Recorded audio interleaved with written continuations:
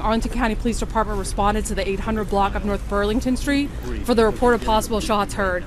When officers arrived on scene, they determined a suspect inside a residence had discharged a flare gun. During the course of that investigation, officers obtained a search warrant for the residence.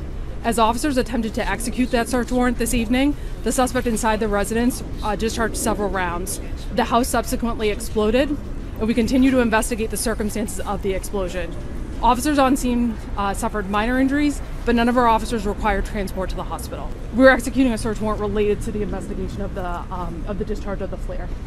The suspect was inside the residence at the time of the explosion.